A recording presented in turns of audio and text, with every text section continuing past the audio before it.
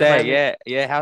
How's rehab going? Yeah, I didn't yeah, because I didn't hear from you, and then the next photo I saw was you you were in surgery. So and you picked it Yeah, up. You picked it up. First of all, congratulations on your win. thank you. Yeah, there was I saw there was a bit of hoo-ha going on with that fight as well. I got a glimpse of it, but yeah, I saw a bit Yeah, of activity going on there, which we'll get into. But first of all, yeah. congratulations, and yeah, how's rehab going? Good. Thank you. Not too bad. I think I had my 2 week post-op appointment last week, and they said it was sort of I was doing better than I thought that like they thought they expected. So Yeah, I guess that's a good thing. But I've just I don't have my sling on at the moment, so if they see this, I'm going to get in trouble. But yeah, it was all yeah, sweaty. yeah. I walked for half an hour and it was all sweaty, so I'm airing it out in front of my fan. Yeah, that's all right. So, did this happen? Obviously, this happened during the fight, and what was it exactly? Was it a shoulder or? Yeah, it was my shoulder, but I mean, I think I've had this injury sort of. It was like it was an injury that was coming. Yeah, fair My whole enough. fight Yeah. prep, like I've been getting. So I've got years ago bulging discs in my neck, and so my shoulders. I've always had problems with my shoulders, but I've always just thought it was the muscles, like sort of trying to protect my neck, so Yeah, they yeah. always tense up, and so I just never I've had, I mean, I get massage and stuff, but I never actually thought I had something wrong with my shoulders. Yeah. So in training, like my arms will go dead, but it was I just always thought it was overuse of those sort of muscles. This fight prep, it was the worst fight prep I think I've ever had. Like I was Oh, in really? agony every training, Yeah. to a point of tears. Like I'd spar and I'd get belted because I couldn't do anything with my left arm. And I'm really lucky that I got to the fight. Um, and then in the fight is where I guess the tear happened. So it was all the cartilage had sort of was floating around, but then the bit that holds your shoulder bone, like the ball in, Yeah, yeah, was yeah, yeah. torn. So it was just rolling around. So my shoulder was dislocating like every time I moved. It was horrible So because I don't even like cracking my knuckles. yeah, yeah, oh, really, yeah, yeah. It almost seems like it was inevitable that this was gonna happen at some point, right? And then surgery was in the Yeah. books as well. Yeah. Yeah. I'm just Um, really lucky that it happened in the fight and not the week before the fight. yeah. And in terms of like being medically cleared, like is it just ultimately your team and your decision? Do you want to continue to the fight? Is there any kind of screening process where they see if you're medically fit to, because being a professional, I'm assuming there's some sort of screening, or was it ultimately just your Um, decision? Like you could fight, but ultimately there's a risk. well, I guess do you mean as in like my comeback? Like when I come back from this? No, I mean like going into this fight, like you know how you were saying weeks before you were having really bad pains, and you could see some days you were on the verge of crying, right? Because Yeah. it was obviously killing you. But was there conversations on whether you can compete? Were you feeling like, you Well, know I what, I didn't can? actually know that it was my shoulder until after the fight. So Oh, right, okay, okay, it okay, was I was at a yeah, point where I was like, it's my neck, and I've just got to get through this, and then it'll be all right. okay, I'll makes sense. let Yeah, it yeah, yeah, recover. yeah, And then it yeah, was yeah, in the actual fight. So I mean, I yeah, guess yeah, it was a decision that we just made on our own. yeah. But even when I come back from surgery, it's not a thing of me getting cleared like to let anyone know. It's just my own personal thing. Like I'm not going to fight until the surgeon and the physio say, yeah, you're good to go. Yeah. How long's kind of the rehab and all that kind of journey back to, I guess, full-time training? What's that looking like for you? Well, they said to me the day of surgery, they said normally they'd say 5 to 6 months, but for me, 4. Okay. Yeah, yeah, so, nice. Yeah. um, so I'm looking at hopefully fighting March. That's pretty Um, good. You shaved off about 2 months. That's pretty good. Yeah. yeah, so Yeah. they've already taken. So I had this big, like I had a sling and it was sort of out here because I had this big bolster thing on it. They told me I'd be wearing that for 6 weeks, and they already took it off me last week, so I was only wearing it for 2. Nice. I've got the sling for another 3 weeks, and then I'm allowed to start running after another 3 weeks. So, Okay, cool. so Yeah. I guess when they've said I'll be right to fight by March, like I did explain to them, I trained for 8 to 10 weeks hard out to be ready to fight for March. So and they were all good with that. So I Oh, think okay, cool. after I think my appointment's December 16 or something. After that, I think I'll be able to slowly start doing. Yeah, that's true. Because when you start, not sure. when you start a proper camp, the training, yeah, it's essentially like anywhere between 8 to 10 weeks, isn't it? So yeah, technically you got to be really ready. Yeah, you got to be ready. Yeah, prior. There's certain things I can't do. Yeah. Like, you know, I guess I'll be looking at not throwing hooks as much. Because of the whole around movement, because that's the thing I can't do. I can't move my arm up. I can move it that way, but I can't move it that way. Yeah. So yeah, there'll be certain things. I mean, I won't be going and doing handstands for a little while, I think, but I'll be able to do other things. Yeah. Tell me a little bit about, I guess, just your journey, like into boxing, just like the early beginnings and just kind of your come up, like what kind of led you down this path of competing and fighting in the sport of boxing. I started boxing when I was 20, so I was quite old starting it. And it was pretty much big. I did play netball, and then but I was getting into going down the wrong track with partying and doing all the sort of things that 18, 19, 20-year-olds do. And it took my mum, when I growing up, my mum was a heroin addict. So it took for one person pretty much to say, oh, she's going to be just like her mother, for me to dig my heels in and do something to change it. My grandparents took me down to a local boxing gym. We're from Adelaide. So that was Foxy's gym, and Terry Fox, he rode Speedway with my dad. So they knew him from the Speedway, and I trained with him. I literally had my first spar 3 weeks before my first fight. And it was kind of like I'll just do it just to say I've done it. And that was the end of it. I got hooked. I think it was just how hard it was got me addicted. Like, it was like, I'm not going to let this beat me. I'm just going to keep going, and nothing's going to stop me. A good sparring session will do that, wouldn't it? Yeah. I mean, 3 weeks. I guess as well, I was always that, you know, like Terry Fox is a real tough, like I didn't learn a lot of skill, but I learned toughness. And it was like, to start with, I couldn't hit someone until they hit me, and then I'd be like, right, son. Yeah. That's half of it, right? Just being able to have that mental toughness to do whatever you're gonna go through. And then, so prior to you starting around when you were 20 years old, like, did you have any idea of like combat sports, or were you athletic in general? Like, did you love playing sports? I know you said you touched on you playing netball and stuff, but were you always kind of interested in sports and in being, like, you know, being sort of like an athlete in whatever you were doing, or was it just it just crept up on you? It was essentially just... I always did sport. Like, I was always like, you know, even at sports school days and things like that. Like, I always joined in. Just I always general, did sport. But I never ever even thought about being a professional athlete at any point. I didn't. When I started boxing, I didn't even know it was an Olympic sport, to be honest. I had no interest in boxing at all. Like, I mean, everyone, like, I knew the famous ones. I knew, you know, like I loved Kostya. I loved all the famous ones, but I really just didn't. Never thought I'd be doing it. Yeah, like. And then at what point did you feel like, okay, this is what I want to do? You know, obviously you would have had a few amateur fights and etc. At what point did you turn pro, and when, like, what was that like? At what point did it kind of hit you that, hey, like, I want to make this my life? Well, that's a good question. I think, like, I moved out of Adelaide up to Queensland after I went on my first trip with the Australian team, which was 2004 Olympic trials, obviously for the men, not the women.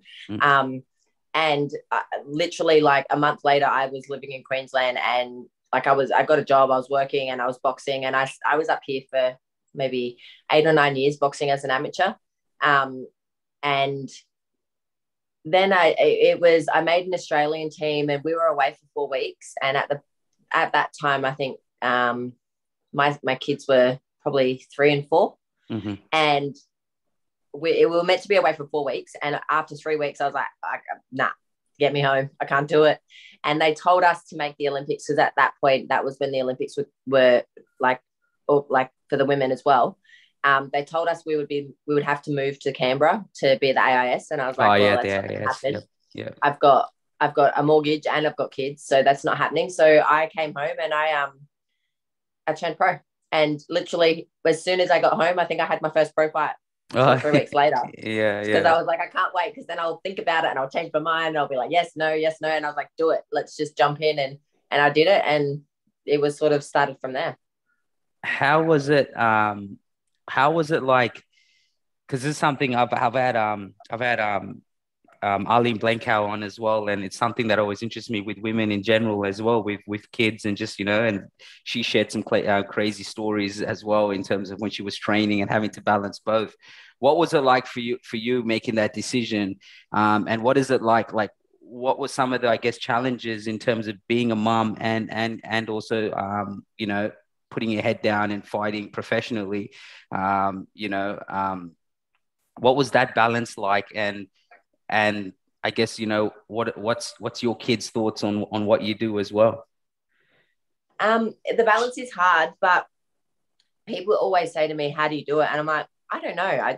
You just do. Like, the thing that kept me going, I mean, yeah, I was getting up at 5 o'clock in the morning, running, getting my kids to daycare I think daycare opened at 6:15. I was there at 6:30, started work at 7, picked the kids up, got to training, trained from 4 till 5:36 every night, and then came home, dinner, bed, like literally every day.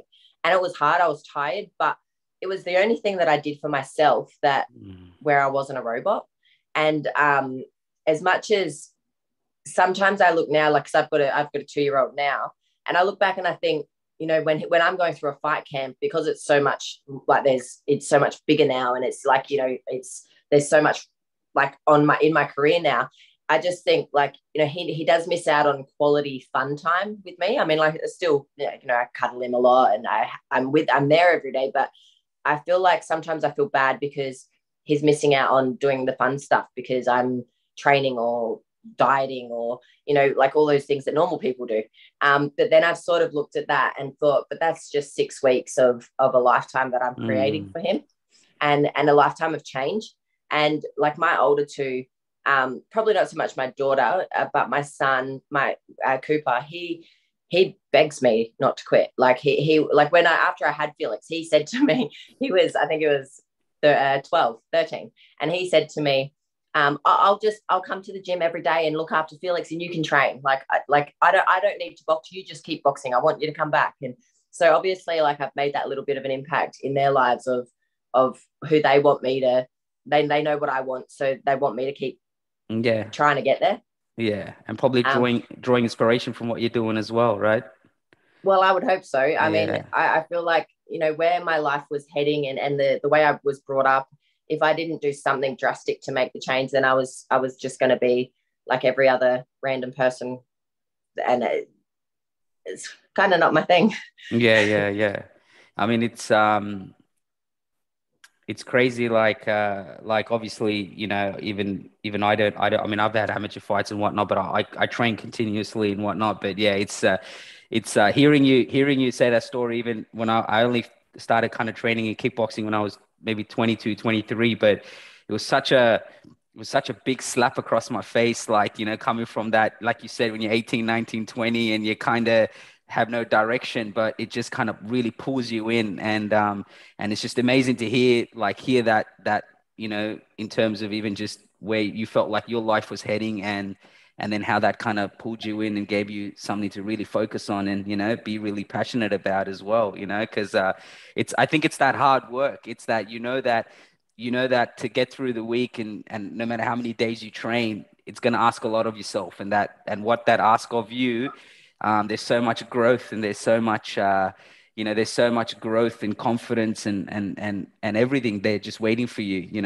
it's almost like what you give, you get back, in tenfolds, I think, as well. So, but yeah. It's also like, it's an addiction now too. Like, I did have a hard upbringing. So it's almost like, that's my go-to when I'm having a bad day, I'll go for a run, or like it's my way of dealing with anything. Really, your medicine, essentially. Yeah, absolutely.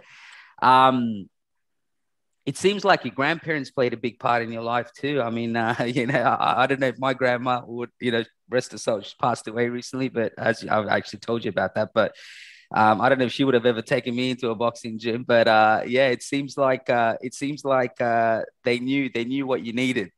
And Yeah, I guess so. Yeah. My grandparents were probably the saviors in my life. Yeah.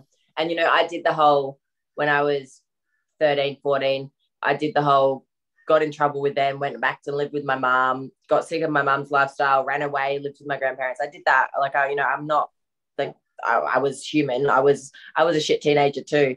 But that they really gave me any sort of stability in my life. Like they did anything that was good in my life. It was pretty much, it came from my grandparents. And what I know that you spoke about a little bit about the when turning pro, and obviously that first fight, and how that kind of like completely, you would just pretty much completely bought yourself into boxing.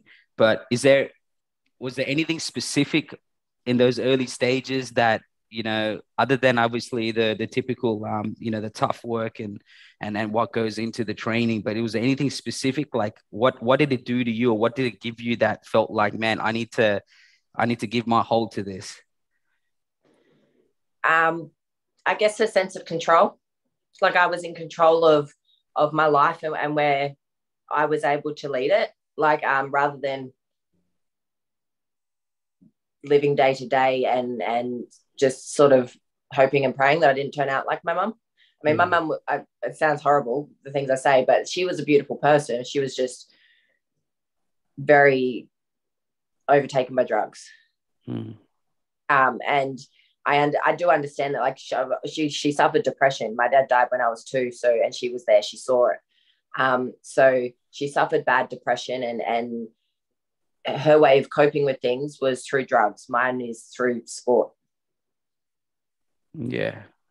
And what's like a typical training week for yourself? Like, what's a typical training week? Say 10, 10 to 8 to 10 weeks out going into a training camp. What's a typical week? So I run 7 days a week. I literally run every day when I'm in camp. So for 10 weeks, I run every day. I box 6 days a week, and I do the zoo strength and conditioning 3 days a week. 3 days a week. That's a crazy schedule. On those 3 days, I'm doing 3 sessions. Yeah. So does that include? And that's hard. I don't know. Have you seen the zoo stuff? It's insanely hard. Yeah. I've done like, we have like a strength and conditioning facility like not too far. So I used to do strength and conditioning 3 days a week, like with some of the other boxes and stuff like that. So yeah, like and that was a morning session and an ARVO session, but 3 sessions is, obviously this is being amateur, but I was lucky enough that I got a lot of the people around me were professional athletes. So it was very easy for me. I always say it's so easy because you just know who to follow. You don't have to sit there and do the thinking for yourself. You just follow the guys in front of you. But that's pretty hectic schedule, but I mean, I guess that's why you are where you are, right? Otherwise you'd be falling short. So, but what's that like? What's your day like by the end of it? Like, so do you generally do strength and conditioning in the morning, I'm assuming, or? Well, I do. So I generally get up early and run. And Coop stays home with my baby, and then I do my boxing, and if I'm doing zoo that day, I do that. I've done 3 sessions before lunch. Then I come home, like I meal prep on the weekends anyway. So I come home, eat, have a rest, and then I go and pick up my baby from daycare, get to because I run my own gym as well. And nice. Then pretty much from 4 o'clock every night, I'm running my gym. Yeah. That's a hectic schedule. Yeah, so literally by lunchtime, I've done 3 sessions. By 11 o'clock, I've done 3 sessions. That's crazy. What's nutrition like? Is it you just because you train so hard, kind of you tend to eat whatever? Are you specific about what you eat? Is there anything specific on your kind of meal plans? I know obviously a lot have nutritionists working with them and stuff. So when I'm in fight prep, I try and I eat. I mean, my favorite thing. I wake up in the morning. I'm like, I can't wait for breakfast. I eat like fruit salad with Greek yogurt for breakfast. And then I try and eat, in my mind, like I eat carbs before training, and then I just try and stick to protein at dinner. The last probably 4 or 5 weeks of my fight prep, like my last 2 fight preps, making bantamweight, I've eaten salmon and veggies every day. Yeah, that's the go-to, To isn't a it? point where Yeah. people are like, let's go have dinner. I'm like, I'm not eating seafood. Yeah, And I'm yeah. not big on seafood, so it's salmon. Like, it probably should be fish, but it's salmon and veggies every day. Yeah. For the last month of my fight prep. Yeah. And that was just because someone said to me, like, because I was eating like chicken and veggies or steak and veggies, and someone said to me, you've got to stop eating. It's harder to break down, so you've got to eat seafood. And I was like, fuck. Yeah. Every day. I guess if you had to eat any fish, at least salmon, you could stomach it for that period, I think, Yeah. Yeah. To be honest, like I said, I got to a point where I was craving it. I was like, can't wait to eat it. But then after my fight, I'm like, do not put a piece of broccoli near me. Yeah. What's kind of your, I guess, especially now, like, so you've won was it the WBC featherweight title? Is that right? That I got the Bantam. WBC super bantamweight silver Bantam. title. Yeah. Which is it's like an interim world title. Yeah. And that was years ago. Yeah. What was that like? Was that kind of your first taste of silverware? No, I won my first title that I won was the WBF. Oh, that was the Queensland, was it? Queensland? No, I won a Queensland title, but yeah. And then after that I fought for the WBA. Yeah. Oh, hang on, I got to delete this call. Either. Yeah. There you go. I just had a call coming through. I'm like, no, that's all good. Yeah. So I fought for the WBA world title in South Korea. Yeah. I lost that, and then a month later I fought for the WBF World Featherweight title in South Africa. Wow. And I fought an undefeated fighter there, and I beat her. I won that, and then I got the WIBA super bantamweight title not too long after that. And then it went from there to the WBC silver. Right. Okay. And then I got a WBO regional, and then after that it was the Aussie title last year. Yeah. What was that experience like going to Japan? Like, I mean, that would have been one of the first kind of really big fights, a big stage in terms of just what was at stake. What was that experience like for you going overseas? And we'll touch on South Africa too, because I always love hearing stories about fighters that travel too, because this is just always something cool to come out of that. But what was that experience like for yourself, fighting overseas too, which is not many will ever get to experience at all, really. Yeah. Well, I was going when I went to South Korea. I was fighting the girl that I was fighting was she was defending it for her 7th time, I think. It was they treated us well. Not many people spoke much English, so we had someone there that was helping us. It was actually the same guy that Inoue had helping him. His name's Lauren. He was in Korea helping us. Yeah. So he was obviously like took us around and helped us with translation and stuff like that. But like they treated us really well. I've been as a pro to South Korea, South Africa, Canada, New Zealand. Like I've never been treated bad. Argentina, we were warned that they wouldn't treat us nice. They were great to us. Like wow. I've never been treated bad. And I guess as well because I traveled so much in the amateurs, I was used to it. I actually like to travel. I like to be the underdog because there's less pressure on you.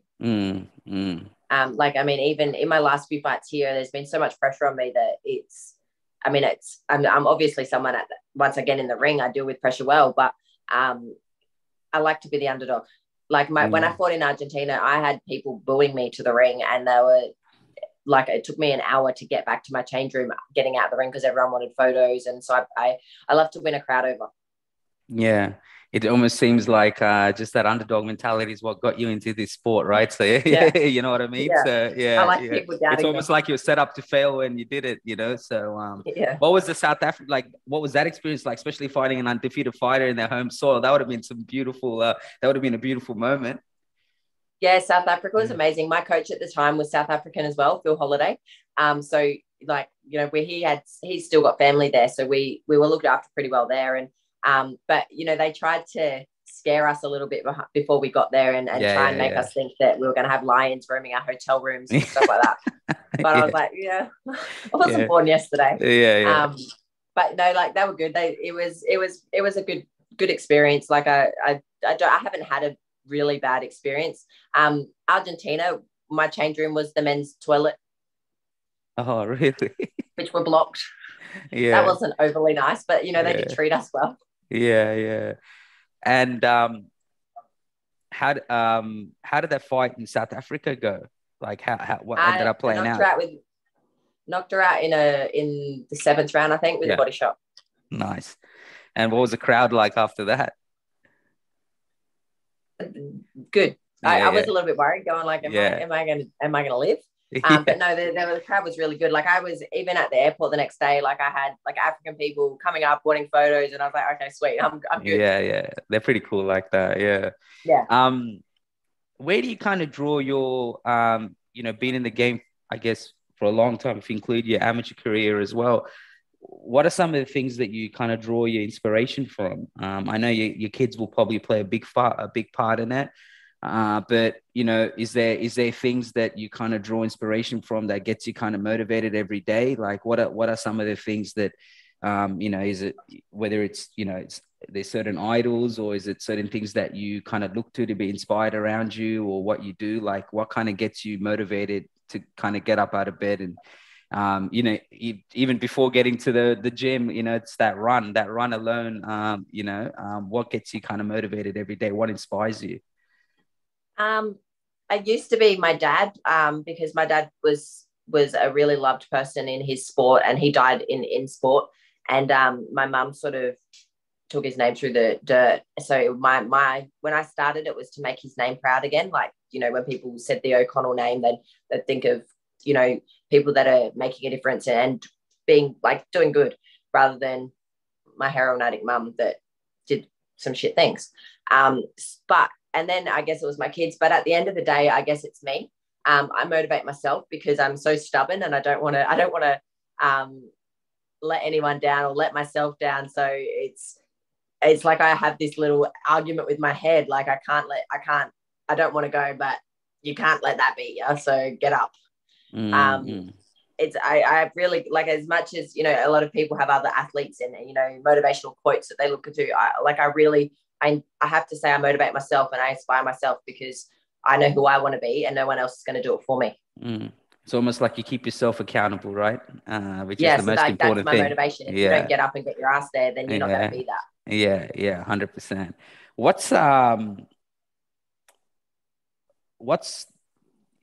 What's your mindset going into like fight week, leading up to that, leading up to you making that walk? But what's kind of like fight week mentality for you? Are you a type of person that just stays relaxed? What's kind of going through your head like during fight week leading up to that fight?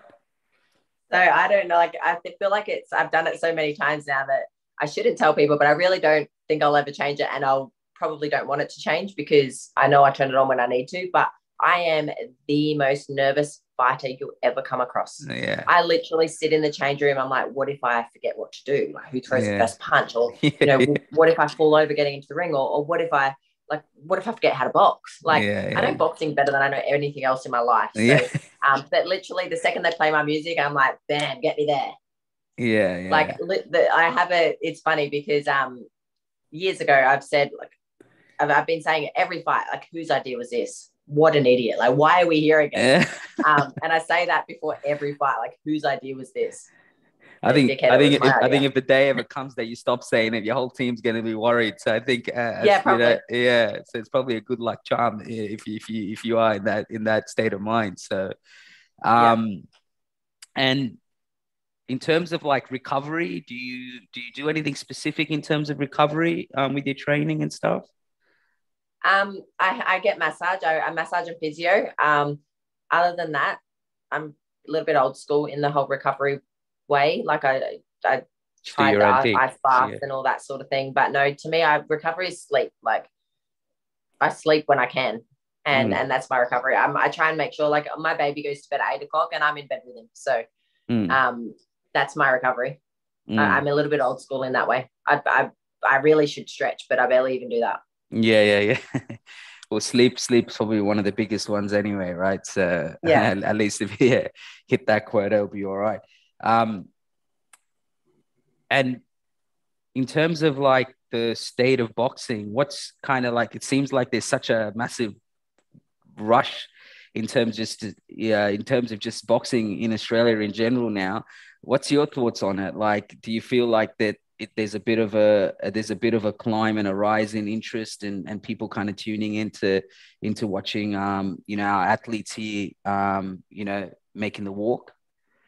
Yeah, absolutely. I think it's awesome. Like when I first started boxing, it was like no one cared. But whereas now, you've got people like Tim Tszyu, Jeff Horn, they're all household names. Hopefully George after the weekend. They're all names that people people outside of boxing know. And that's pretty cool. It's been really good to see. Probably the only downfall is now it's so big is there's so many people on social media that should not have social media. Yeah. Like there's so many keyboard warriors around there that just shut up. But it's probably the only downfall of how big it's getting. But I mean, they're always going to happen anyway. Yeah.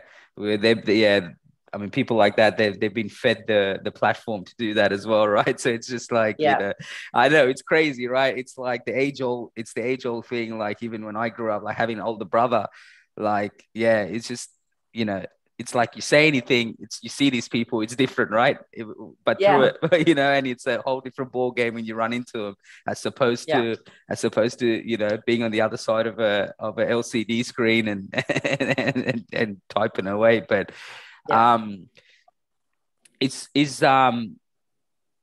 what's kind of your future path? Like, what do you see yourself? Where you kind of heading? Is there any kind of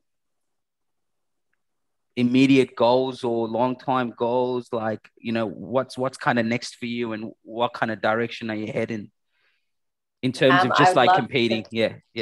I'd love to think in my next couple of fights that I will get a big world title shot. I'm the WBA number 1 ranked and the IBF number 2. So if the rules were there to be followed, I guess I would be next in line for either one of those belts. But unfortunately, it doesn't always happen that way. But I would love to think that, something will come up and my time will come where I get that big shot.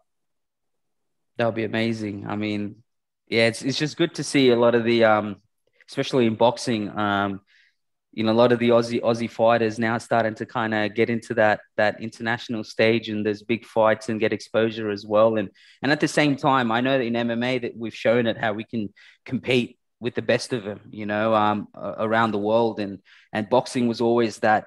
It was always that sport where it's like you had to go to Europe or America, and you probably, people still do to go sparring and get some high quality training. But it's good to see a lot of homegrown people being able to get to that big stage now and have those big fights and get eyes on them and also put some respect on the country's name as well, and the people kind of coming out of here, right? And then you of all people would know, having a gym that, like, the trickle down effect of just having people inspired by it, and then the quality gets better, right? Because like pioneers like yourself and everyone else set the stage, but then it's also that generation after saying, hey, these are the guys who got to, either be good as or be better, so that we kind of carry the mantle, right? So it seems like, Australia's, like, in terms of boxing, even internationally, is starting to get a bit more exposure and starting to kind of get the opportunity to showcase what we can do as well. Yeah, absolutely. It's been really good to see. Like, we used to get laughed at, even in the amateurs. Like, we've always been known as like, not now, but back years ago, before we got we've always sort of been known as just tough.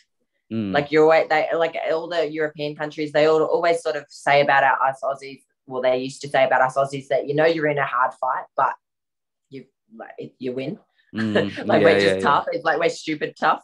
And it's a bit sort of now, like, we're going to the Olympics and we're getting to the medal rounds, and Harry won a medal where, that could have been the start of something awesome for the amateurs, and we're getting recognized in the pros. Like, we've had like Dempsey McKean and Liam Parrow overseas now, with Matchroom. Like, it's huge.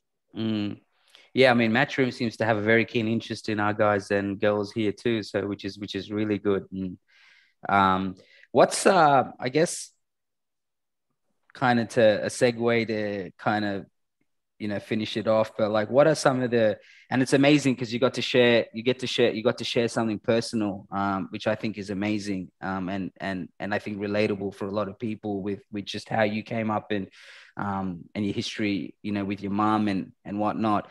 But what are some of the, I guess, the gems and advice that you can give to people that are of similar path, if not are trying to kind of find their way? What is something that you can kind of pass on to them based on the journey that you've been on so far? Probably just know what you want and don't give up until you get it. Because it's so easy to give up, but that's what everyone's doing. Like, that's what if you don't want to be average, then don't give up, because average people give up. Mm. And in terms of just your, I guess, kind of your legacy, what is, by the time you decide that, hey, I don't want to get up and go for a run anymore, what do you kind of see When I'm 90. when yeah, well, that's, I think 90 will be the new maybe 50. I don't know, we'll see. It's all changing. I'm seeing 56-year-olds at these strength and conditioning gyms, like doing Crazy, the most crazy shit in the world, and I'm thinking, you make me so happy, because I want to be that person. Like, I don't want to stop doing that when I'm 70. I would love to. Yeah, it's crazy. Some of them have a heart rate, like a healthy heart rate of a 25-year-old, when you really measure it up. So it's such a crazy thing to see. But because like you said, when you were coming up, boxing wasn't really, I guess, I wouldn't say it wasn't recognized, but it's not what it is now. And part of like me doing my podcast and whatnot is it's kind of almost giving the flowers and celebrating people that have helped build the sport, but just have never had the platform or even people to really understand, hey, like, these guys are pioneers, and I feel like you fall into that category that by the time you decide to hang it up, a lot of people are going to look at what you did for the sport and just your place in the sport, and realize how much was contributed by yourself, amongst many others. So what's kind of like, what is it that you want to kind of feel at the end of it? I mean, it's hard to tell when your journey hasn't finished yet, but what is it that at the end of it, like, because this whole journey, even into boxing, kind of started from a really bad place, right? It came from a really negative environment, and you built something beautiful from that. So what is it that you want to kind of see yourself when you look at the mirror by the end of it all? I guess satisfied. Like, I mean, at the moment, I'm not satisfied yet. So many people say to me, you've got nothing to prove. You've done so much. You've done this. You've done that. Like, and I should be proud. And yes, I am proud of what I've done, but I'm not finished yet, and I don't feel satisfied of what I've done. So I won't be able to finish until I'm satisfied. So I guess I want to be able to look at myself and have no regrets. I didn't quit too early. I didn't quit too late. I just want to feel satisfied with my career. And right now I'm not. Yeah. Look, Shannon, I won't take too much of your time. I know it's crazy out there, but with training and etc. with your schedule, but I really appreciate you giving me your time. You're someone I've been wanting to talk to for a while now, and I'm glad we got to kind of make it happen. And I wish you nothing but the best. And I know that world title shot's gonna be around the corner sooner than you think. And I'll be looking forward to seeing what happens in March as well. In terms of your next fight and where it's happening and who your opponents are. I just, I think I speak for a lot of fans, boxing fans, purists, that I think we appreciate what you've given to the game, and I know that you're not done yet, but I think you've done so much already to this point that it should kind of be celebrated as well. So, looking forward to it, and I think it's inspiring as well. I know it sounds a bit cliche, being a mum with kids and doing such a sport where it asks so much of you. And I think it's inspiring to show other people and other women that, hey, like, you can come out of your comfort zone and be able to balance it all. And me and my wife, we got a 12 well, 2-week-old boy now. So he's 2 weeks old. So we always, nice. yeah. So I always, we just realized that when people say sleep and lack of sleep, I'm like, you just get shit Sleep is done. not a thing when you Yeah, got 2 year yeah, old. you get shit done. Yeah. So I was like, I realized now that how much you can actually do with lack of sleep. I don't think till you have kids, you really realize what you can really do with lack of sleep. So, Yeah. but no, it's honestly, it's so inspiring, and I look forward to what's next, and everything that comes afterwards. And I appreciate you giving me a time as well. Awesome. Thank you so much for having me. No, thanks.